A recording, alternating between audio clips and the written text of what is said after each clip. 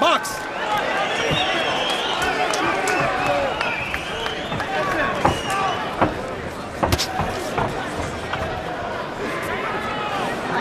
Two relatively tall welterweights.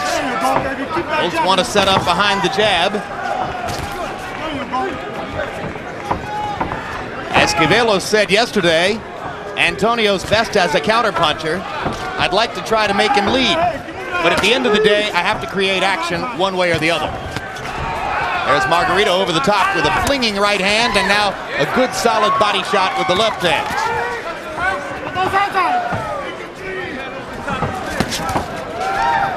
And that's the counterpunch move that he was speaking of.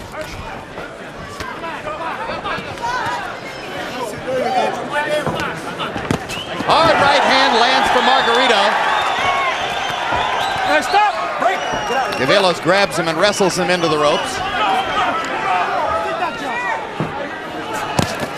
Cavelos seems to be unsteady and unsure of himself at this stage right here. Looking at his facial expression, seems to be very uncomfortable.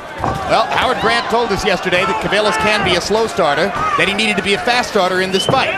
It's Margarito who's getting the fast start, and he just laced Cavelos with another quick right hand. And Margarito's placing all of his shots properly. If he keeps going at this pace here, this fight's not going to be going much longer than the last fight.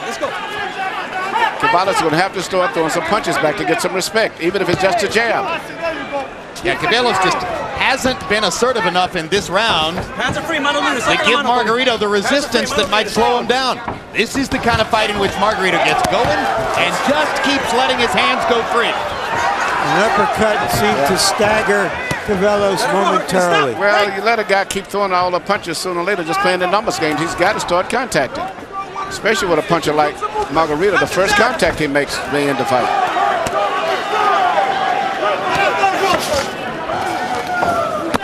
Hard right hand again by Margarito. Cavelos is having trouble handling Margarito's power. I was wrong. This is going to go this could be the same as the last fight.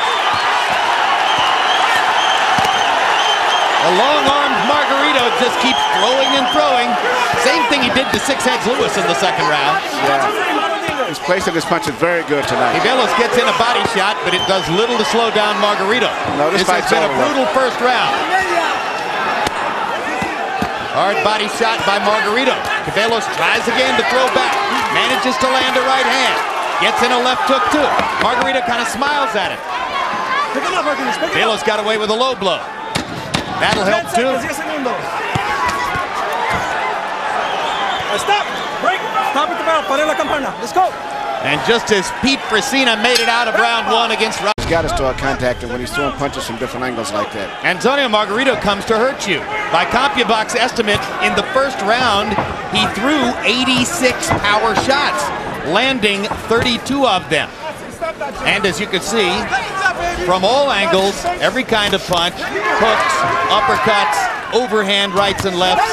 There's a good right hand inside by Cavelos.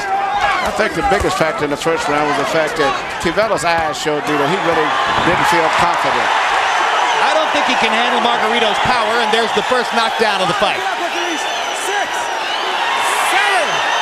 Hey, you okay? You walk to me. You walk. Get your hands up.